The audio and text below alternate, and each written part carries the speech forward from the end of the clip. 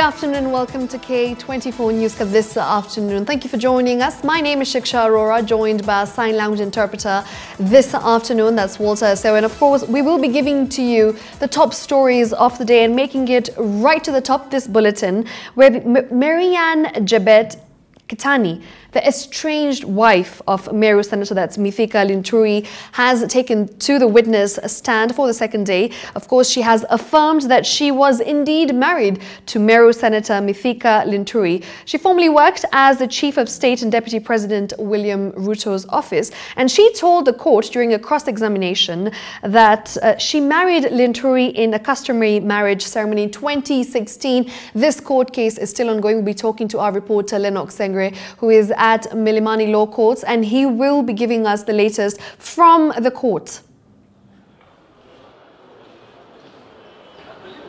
To you, Shiksha, we have been following on the Marianne Kitany and Senator, that is Mithika Linturi's case that kicked off this morning, entering the second day into where Marianne's lawyer was cross-examining her testimony in regard to the battle in the property wrangles and the divorce case that has been before the Chief Magistrate at the Milimani Law Court. For today, what really ensued is that, Marianne was telling the court what really transpired in Nandi village when the elders from Meru County really went to pay the dowry, and it has emerged that, Mithika Linturi took 100,000 to really take to Marianne's family. That is for dowry payment. And again, it has also emerged in court that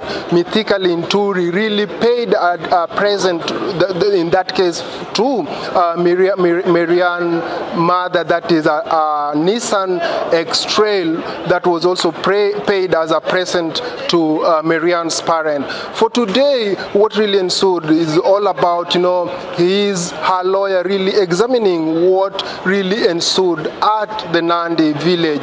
Joining me on set, Shiksha, is Marianne's lawyer, who will also be giving us an insight of what they're expecting. Remember, this is a case that is coming by on 28th, that is this month. Really, I don't know what they're going to file. There's an application they have made, but he will be telling us an insight of what they're seeking the court really to give them that 28th this month. Thank you, sir, Mr. Mogaka. What should we expect on that 28th? What we are trying to answer here is a question Marianne has asked, and it is really a question most Kenyan women have asked. And where a man has no capacity to marry, a man has taken a wife. What protections do Kenyan women have when this man goes to marry them after he's already married? That is Marianne's question. Marianne was taken as a girlfriend, was taken as a fiancé, was taken through a wedding ceremony, went through a marriage, and has come to court to discover or be told that she was a visitor the entire time. This is not her. She's not the only one who has asked this question. And our question to the court and to the laws of Kenya is, where do Kenyan women's protection start and where do they end? If Senator Linturi is indeed found to have known that he was married and contracted a new marriage, under the law 171, section 171 of the Penal Code, that is bigamy, a criminal offense. Sir, for today, many Kenyans were expecting that Marianne, that is Kitany, would really display a video before the court. What really transpired? Because this was the expectation. You sworn an affidavit that you will be displaying a video before the court. How did it go? We did not have enough time. The videos are coming. The photographs are coming. 100 witnesses have been lined up. They will all come to court. The question we wanted to arise today was the issue that a relationship did ensue. An engagement was proposed by the respondent, and a marriage ceremony was carried out. This had to be outlined to the court in statement form before videos for public purposes were released. Yes? And as I was saying before, the issue here is not just Marianne. The Kenyan legal system and indeed public knowledge about women's protections when men are multiply marrying multiple women has not been discussed properly. We need to understand this issue. Yes. Brilliant. That's Marianne Kitany's lead, one of the lead counsel in the case, really giving us an insight of what what's the in-depth of this case and what this case contains. Remember, this is a story and a case that is coming up by 28th, that is still this month. It will run for 4 consecutive days where Marianne Kitany will be really still confessing in this case, and also giving what really transpired during their marriage with Meru Senator, that is Mithika Linturi. For today, we stop it there. Remember, we only report what happens in court. Shiksha.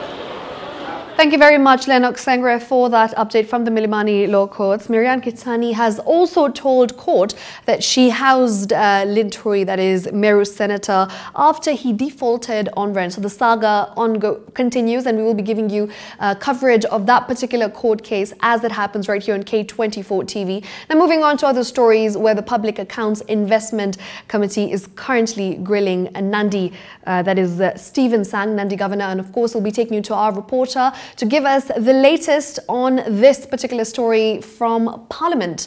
Good afternoon, Rose. What is the latest? Good afternoon, Shiksha. Rightly put, we're right here at the precincts of Parliament. Quite a busy day here, despite the members being on recess.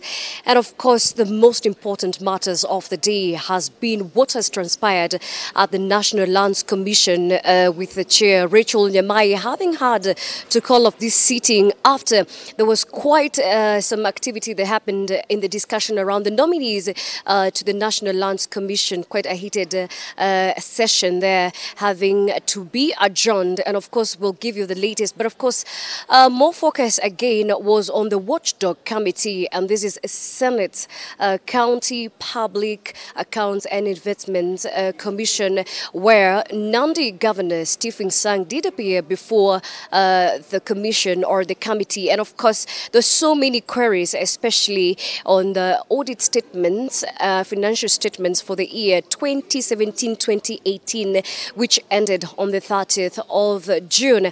And of course, key in these queries by the committee was the question of 17 million shillings that was actually channeled to the construction of 60 classes of early childhood classes. And of course, the committee was asking how comes he's not able to account for that. But of course, in response and in his defense, the governor did say this was actually a challenge and a shortfall from the human resource management of the county. But of course, not impressed. The committee has therefore invited the Ethics and Anti-Corruption Commission, EACC, to probe the matter.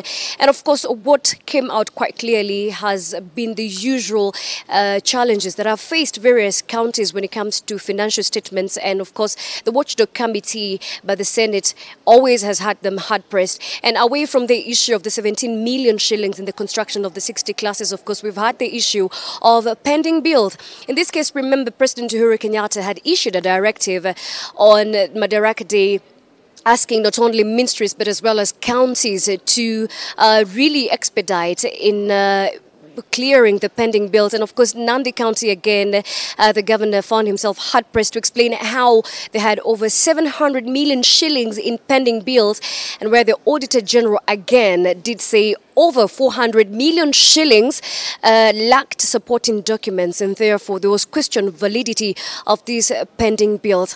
And other expenses, as we have seen in the past for various counties as they appeared before this Watchdog Committee, was the issue of travel expenses. In this case, once again, the Nandi County hard-pressed to explain how 4 million shillings was used on members of county assemblies in 2 incidences, one to the travel of the trade fair exhibition in Dar es Salaam and one to the Baringo County, amounting to 4 million shillings. And of course, the Auditor General's question was, how do they amount to 4 million shillings in expenses, and being that members of county assembly actually have a different vote. And now I'm just joined by a senator who is part of the committee, Samongeri. Perhaps if you can tell us, what are we seeing? Is it a trend when it comes to the expenses and financial statements of various counties?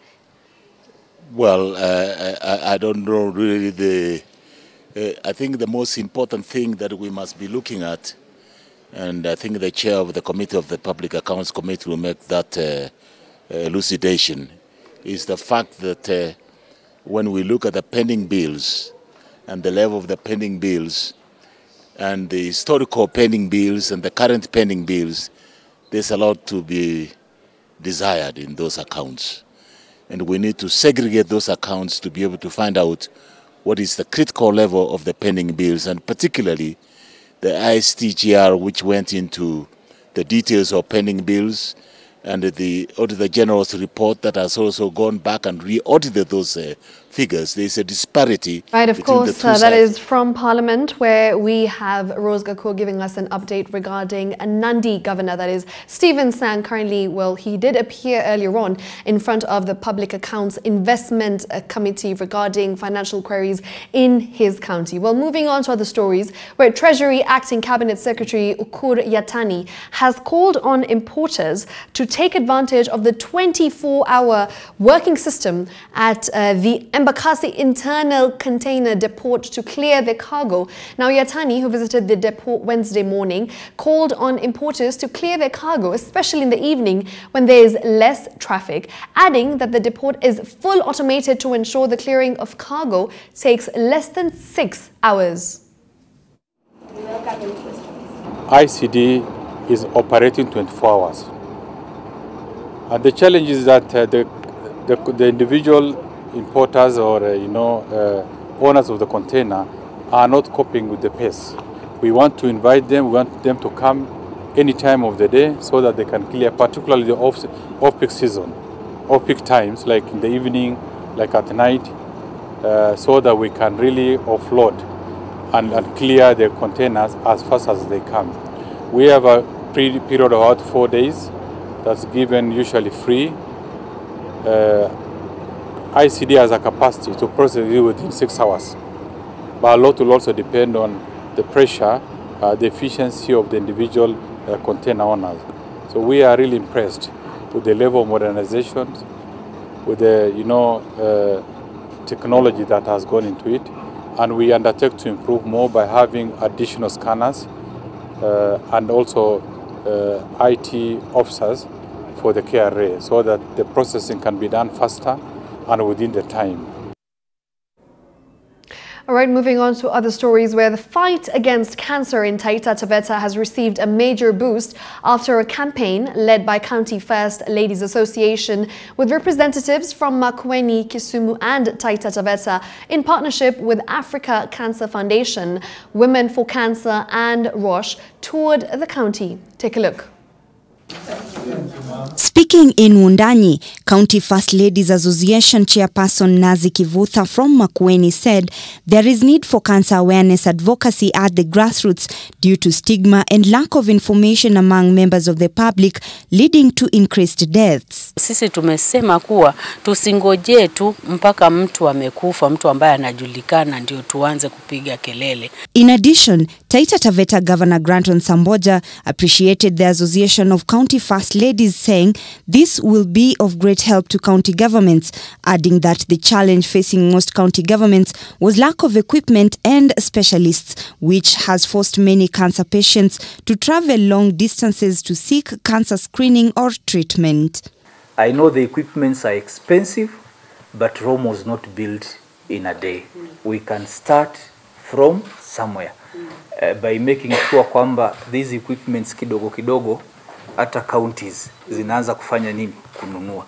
And also throw back again the challenge to the national government, because wao ndio wako na mfuko mkubwa pia. They should actually look at their budgets proper and make sure more money inawekwa kwa equipments ndio zisambazwe kwa counties so that our people can get this services. Taita Taveta First Lady Stella Samboja backed the statement by calling upon more partners to join them in ensuring there is affordable cancer treatment in all 47 counties. We are here to encourage people when there is they are called upon for screening, watu wakuwa wanajitokeza, watu waangalie vile wanakula, hali ya maisha. Tunawaomba sana. Currently, Over 30 cases of cancer are reported daily at Moi Referral Hospital in Voi, with most being women suffering from cervical cancer. Robbie Omondi, K24 Newscut. Moving on, a family in Siongila, Kitui County, has been forced to sleep in the cold after their house was demolished by another family member over a land dispute. Nicholas Musyoka, a father of 8, is now living as a squatter in a neighbor's house. Our reporter, Georgina Magondu, has that story. This is the shell of the house they once lived in Siongila, Kitui County. Nicholas Musyoka now rendered a squatter together with his family of 8 after their relative demolished their house, claiming they had settled on their land. Amesema kuna title deed na ana title deed hapa sipo. Mimi sijui imetoka wapi hiyo title deed. The mother of the children was evidently absent, with claims she abandoned the family in the face of challenges. Tulipojitaki tena upya Januari, akatuambia tunachoka bure, huyo ni rafiki yake ataitupilia mbali, na akatupilia mbali tena. The family says they have reported the demolition of their house to the relevant authorities, but to no avail, after a Kitui court dismissed the case for lack of documentation to prove ownership of the land. Georgina Magondu, K24 Newscut. Now, the Punguza Mizigo initiative has received a major boost from Uasin Gishu County Assembly after a meeting held saw the Assembly members endorse amendments to the Constitution, saying it will be of great importance to the country. Jasmine Mamboy has more on that report.